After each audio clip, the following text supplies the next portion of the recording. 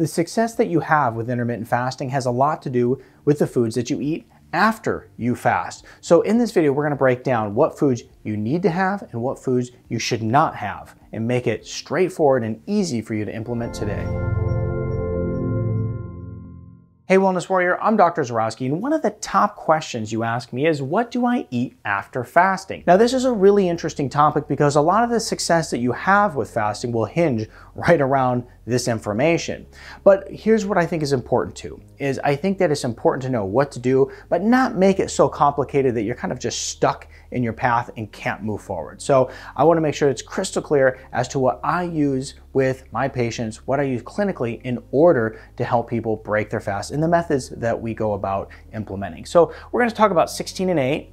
We're going to talk about 1 meal a day, a 48-hour water fast, and also a 3-day water fast. We'll kind of talk about each one and how I view them personally. Now, 16 and 8, intermittent fasting, and also 1 meal a day. We'll talk about those two together because the same rules apply. And because the reality is there's not that long of a fast.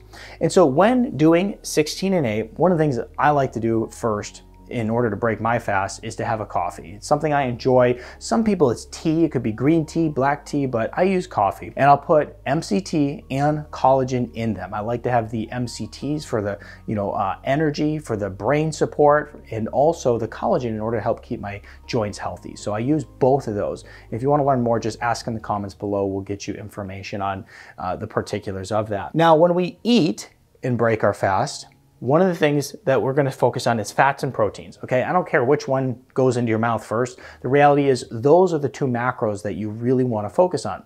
And then what you do is eat carbs last. Now, why would you do that? Well, it's because the research shows is that when you consume carbs first, it spikes your blood sugar higher and also for a longer duration of time. So therefore, if we want to keep our blood sugar low, which that's one of the things that we're doing with intermittent fasting is trying to drive our blood sugar down and also become more insulin sensitive.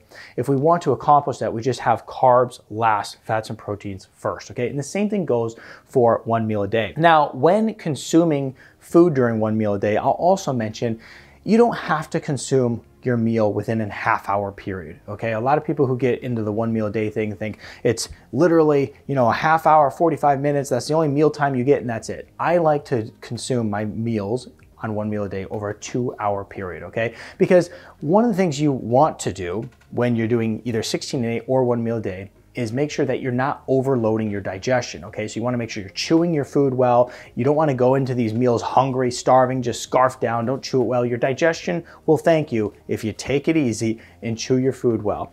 And then the other thing that I wanna focus on too, if we're doing 16 and 8, is we wanna have a smaller lunch, because you're probably eating lunch and dinner, smaller lunch, and then a bigger dinner. The smaller lunch, the whole purpose of that is just so that you actually stay energized throughout the whole day. If you have a big lunch, it will just wear you down and steal your energy.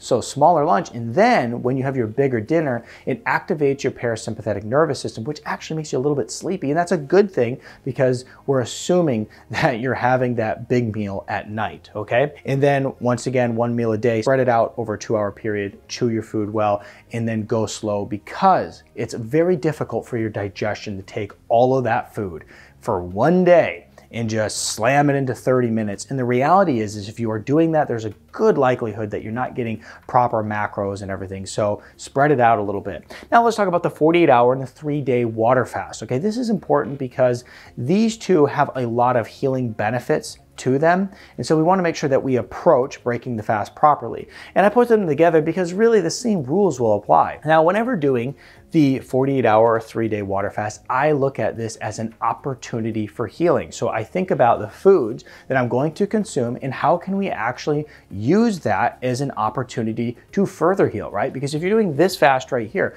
we're focused on reducing inflammation, activating autophagy. We're focused on improving gut health, improving brain health, literally improving every aspect of our health, mobilizing fatty acids for energy so that we actually have fat loss, okay? So as we jump into this fast, we come off it, and some of the things we look to is things like bone broth, okay? You want to go really light when breaking this fast simply because your digestion is more in a rested state, okay? You haven't eaten anything, hasn't been really doing anything. It actually kind of like shedding its lining a little bit, and it's in a state of healing. So we don't want to go in there with a pizza and a whole bunch of junk food. We want to go in there with food that heals. Bone broth happens to be one of them. Very good, beneficial broths for your gut. You could also use a vegetable broth, and you could even use some green juice here as well. If you wanted to juice some vegetables, that's not a bad way to go either. Now, the next thing we want to do is have some good nutrient-dense veggies, okay? These actually work as a prebiotic in this particular case, but we don't want to consume them raw. We actually want to steam them because it's too hard on our gut to have to break down those raw veggies at this time. So steam them, and then from there, the next food that we want to focus on is fermented foods. As I mentioned, this is a healing opportunity because I specifically work with a lot of people in order to improve their gut health. One of the things I look at is how can we actually improve the diversity of the actual probiotics within the gut? Well, using fermented foods like sauerkraut, kimchi, fermented pickles, and any other fermented food that you can think of is a good way to go to help improve the probiotic diversity within the gut. And then of course we're using the cruciferous vegetables, as I mentioned, as good prebiotics.